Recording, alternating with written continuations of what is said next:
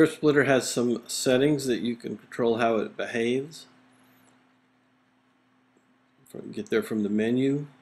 Under options, you can optionally show whether payment types are tracked, credit card, cash, etc.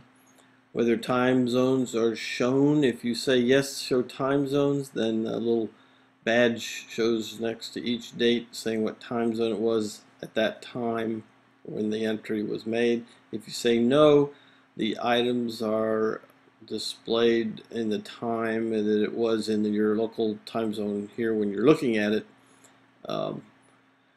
when you entered it in the other time zone.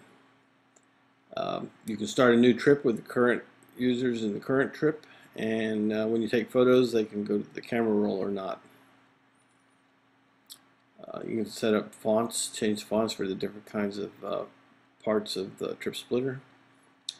And you can define email defaults. The emails will be sent to everyone in your trip that has an email listed in the new trips dialog. Here you can add other people besides the people in the trips. And you can get help from the web or send us an email.